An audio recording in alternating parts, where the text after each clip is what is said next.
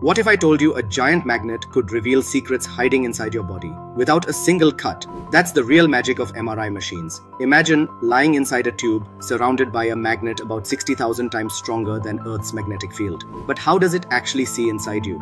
Here's where it gets fascinating. Your body is mostly water, and water contains hydrogen atoms. These tiny atoms act like mini magnets themselves. When the MRI powers up, it lines up all the hydrogen atoms in your body like soldiers standing at attention. Then, a radio wave pulse zaps through, knocking those atoms out of line. As they snap back into place, they send out signals like a crowd cheering after a cricket win. The MRI picks up these signals and a computer turns them into super detailed images of your organs and tissues.